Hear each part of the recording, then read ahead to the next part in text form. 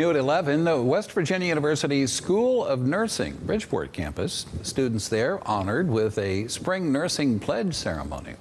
The ceremony marked the beginning for the students entering the nursing field. The pledge that they take is a rite of passage into the nursing education profession.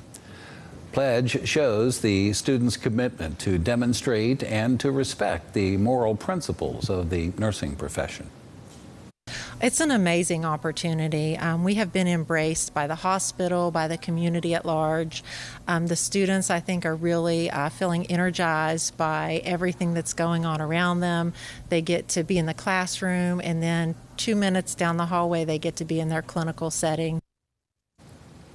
And the WVU School of Nursing says that the pledge that each student takes speaks to their integrity, their compassion, their ethics, their patient advocacy, and lifelong learning.